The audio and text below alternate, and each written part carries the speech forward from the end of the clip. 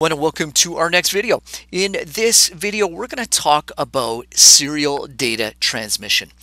Serial data transmission simply means being able to send data or bits down a single wire. So we want to send zeros and ones down a wire so maybe we can communicate with another computer. The simplest network that you know of is simply to connect two computers together, and that's our goal in this upcoming lab. So before we do that lab, we have to understand some of the connectors and how some of this works. So here is an older cable system. This is called a serial cable, and it's got an RS-232 connector on it. And if you can see, it has 9 pins, and each of those has a specific function. We're not going to look at all the pins. We're just going to look at the ones we really need for our lab. Specifically, let's take a look at the table on the right here. All the ones NC means those pins are not going to be used. They're not connected.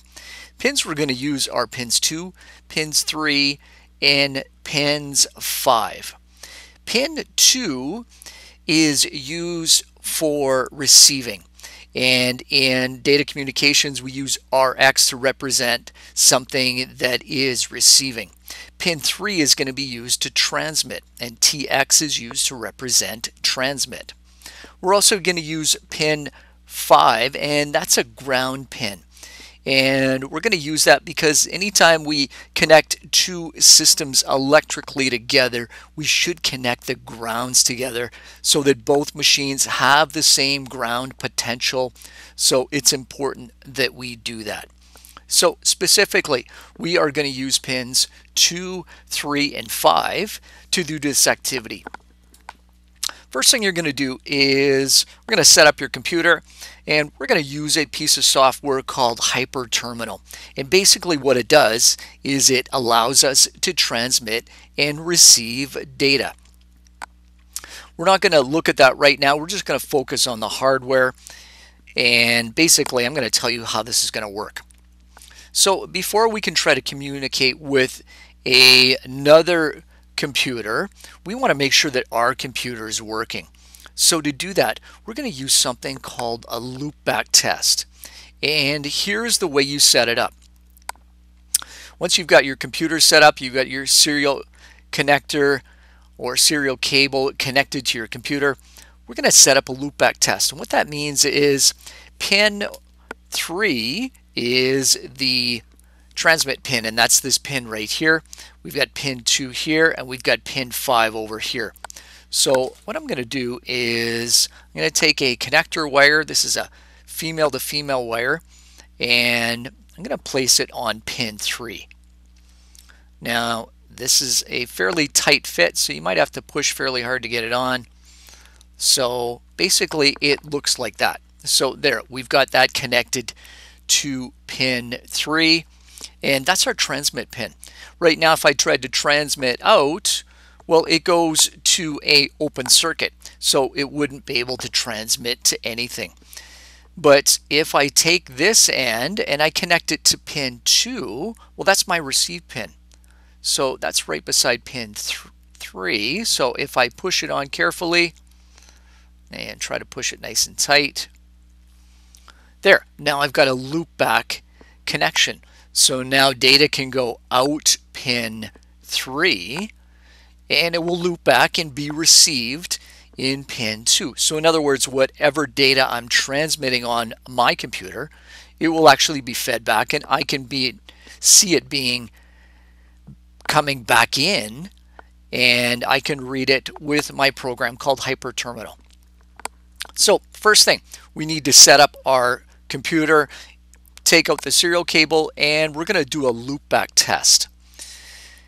Once that's working, now we know that our system's working, and we can try to communicate with another computer. So our lab partners across from us.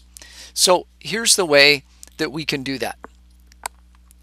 So we know that pin 3 is the transmit pin. So if I connect it on one connector and I take my partner's cable and they hand me their end, I know that I'm transmitting from pin 3, so they're going to be receiving on pin 2. So they're going to take this white cable and connect it to pin 2, like so. Then what we're going to do is we're going to take their pin 3, which is their transmit pin, and they're going to connect that to this receive pin, so pin 2.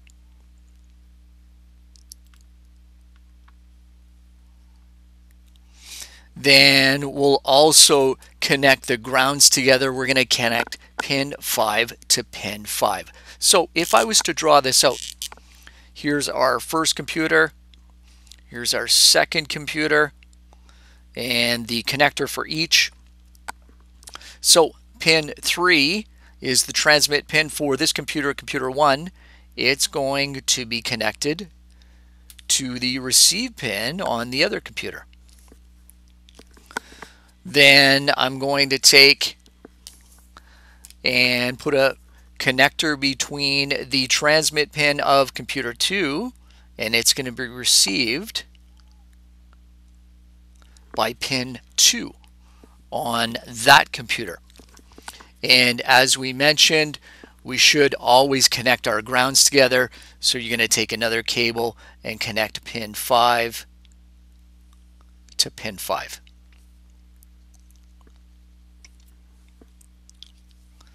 There. So now you understand how we are going to use serial cables and RS-232 connectors in an upcoming lab, how we can connect two computers together and try to communicate. So that's it for this video, everyone. Take care, and we'll talk to you soon.